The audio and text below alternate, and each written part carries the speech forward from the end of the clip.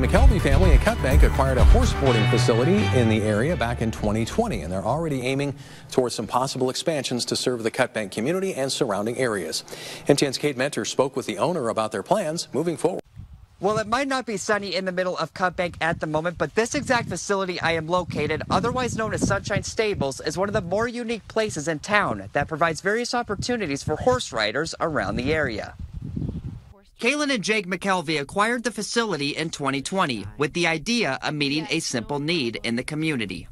Cut Bank has a pretty big horse population, a lot of riders, a lot of horses, and we just want to become a facility that the community can utilize, particularly year-round, because as you know, weather doesn't hold out all that long around here.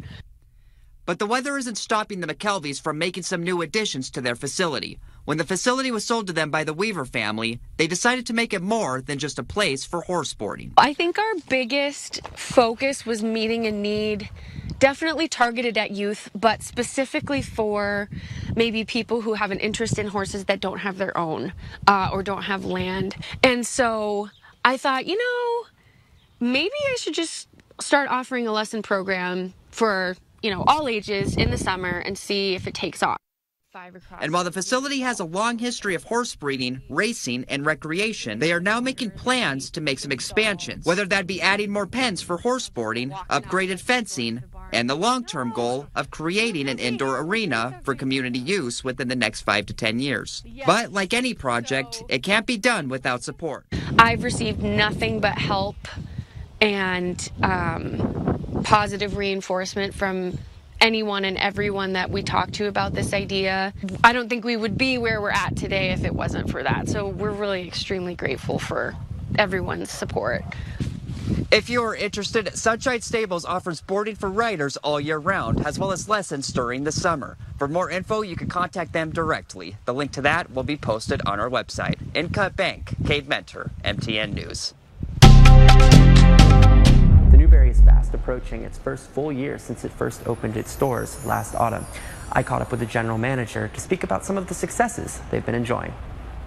The Newberry has resonated as one of the hottest spots in Great Falls. It's a group of 5 guys who are already local business owners who saw the potential in downtown, and it's been great. They saw the need in the community for a concert venue, especially an indoor one, but it has just turned into so much more than just concerts. The old brick foundation lining the walls harkens back to the building's storied past. Originally was J.J. Newberry's Five and Dime when it first opened 100 years ago, and that's where the name Newberry came from.